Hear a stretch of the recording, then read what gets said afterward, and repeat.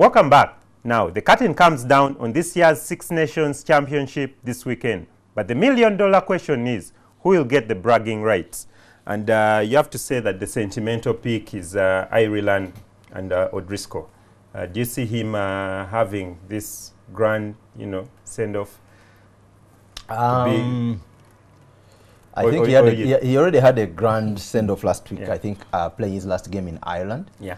This one will be in France. Yeah. So I don't know how grand that will be because there'll be more Frenchmen than Irishmen there.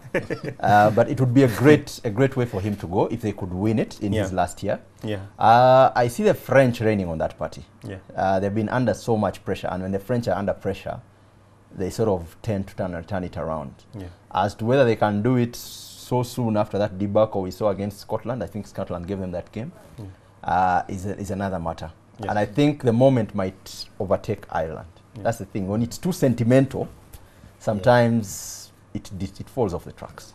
Yeah, yeah. And Philip, getting back to France there, David kind of hinted at it, the side is in turmoil, it's in disarray. We've had Nicolas Mas storming out of a press conference. What's happening there? I mean, after you have the coach suspending Picamol's, the number 8, then you have Mas storming out of a press conference because of questions to do with the new scrummaging format.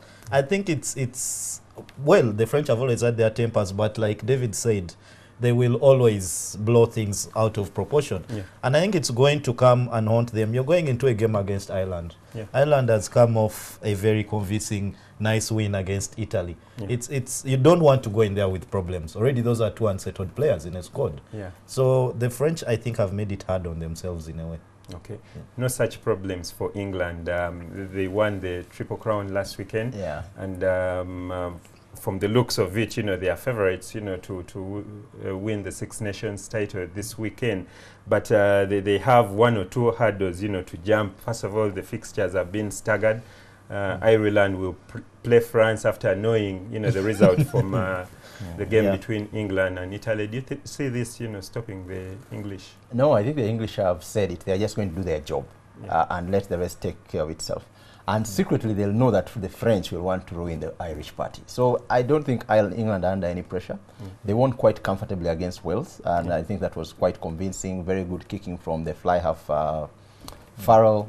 Number 13 Barrel was all over the Wales. The Wales centre, Jonathan Davis. The pack was dominant. And they seem like a well-settled side. I think for me, that's what's most threatening about England. They look well settled. They're not letting the power get to their heads, as we all know with England side. They'd be talking about the next World Cup and all that, but they've kept it really level-headed, and I think that's the testament of the coach. I forget his name. Stuart Lancaster. Yeah, Stuart Lancaster. He's a very level-headed man, and I think that's what he's brought to the team. A mixture of youth and a bit of experience, but really level-headed. So they said they're going to do the job in Italy, and that's what they all need to do. Okay. Time for your Twitter responses. That, of course, you sent through using the hashtag Ruck and Roll. I'll start with one here from Benjamin Mugabe. He says he hopes Ireland can pull it off and win the Six Nations for Driscoll. We've discussed that extensively. We also have another Mugabe called Jude, who reckons Namilyango will bounce back. He adds, if they make it to the semis and final, pedigree will rule the day. Do you agree with Jude, David? I know you. I was the biggest critic of Namilyango last week, and you won yourself a few enemies. They came right when against all expectations in SMAC. Yeah. And pedigree definitely does help. Yeah. And I think they showed what they can do. Someone said form is permanent. What is it? Class is permanent, form is temporary. Yeah, whatever that means. Yeah. And so, but I think for me, in the semis and quarters, Robert Seguiad also says it. That's where the game is won. It doesn't matter what you do if you get to the semis and finals. Yeah. Will they make it? I think it will be a bigger test. But definitely if they win, as an OB, I'll be excited. As to whether they can do it is another matter. Okay. Yeah. Finally here, Uganda's answer to O'Driscoll by Timothy Mudola, who is an avid viewer of this program. He writes, and I quote, I hear complaints from Hannah and London College that Kololo Senior Secondary School is using City High students. How true is this, Philip? We might want to know where he had it. Yeah. No, but to be fair to Timothy, it's good he asked. I tried myself. I had it in the grapevine. Yeah. And when I asked Kasasa said, look, I've also had it in the grapevine. He's handling schools rugby at the union. Yeah. He says there's been no formal complaint so far. Yeah. There's been no formal communication, though he says we are looking into it. Yeah. But it's really more of still a rumor at the moment. There's nothing really solid to it. Yeah. Okay. Well, to end the show, we are off to Nsanji, where Hana Mixed are based. A double over Chambogo College that has seen Hana score a combined 95 points has marked them out as the team to beat in the school's rugby league. We've been to find out from the school's coach, Robert Seguya, if things are indeed prim and proper.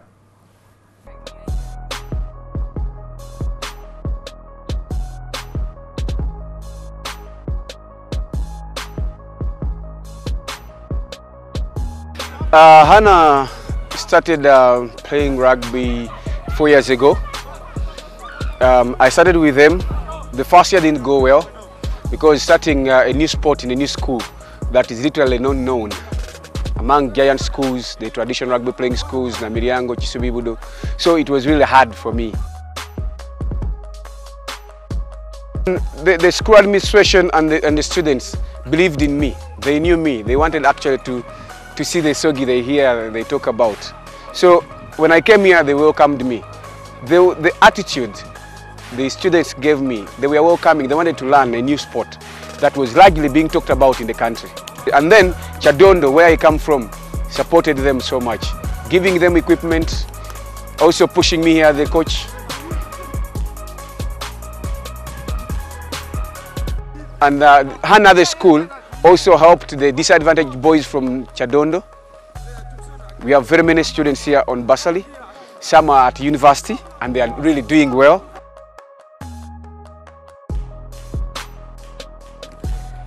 Sports can coexist with education. That one, no doubt. Other people literally say, work without play makes a dull boy. Yeah, I will be dull if I don't play. Even if you have a son or a daughter and you say always reading books, there's a problem. There's time for play. So you see, even intelligent people, they have time. Doctors have time to play. People just pretend that they don't want to play. They actually, in their hearts, they know they must play. Budo, Namiriango, Smack. What I think the problem is, they don't, unlike the past years, they don't look at sports so keenly, I would say.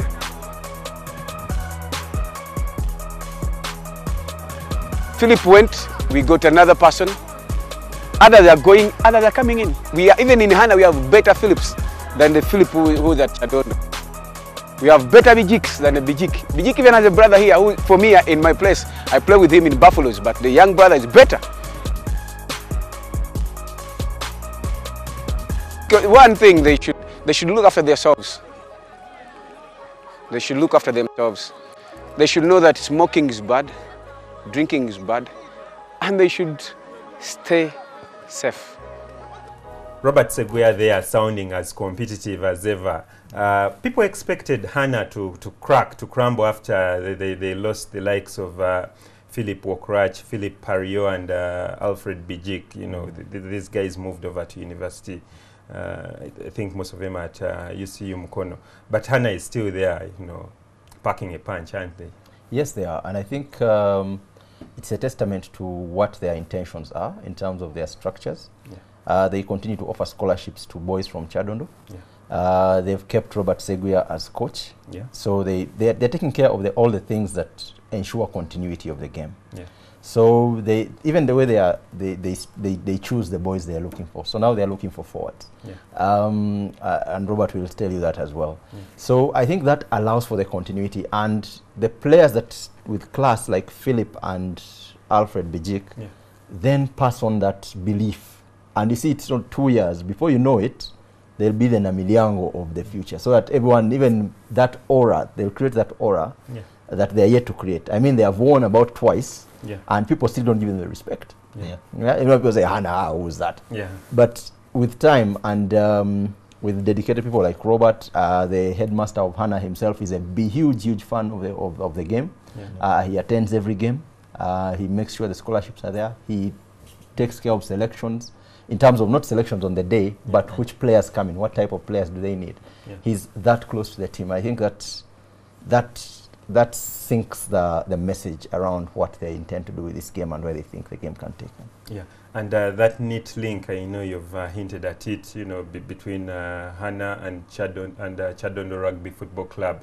They offer 8 bursaries there for students in Hannah. Yes. And it's given them a head start, hasn't it?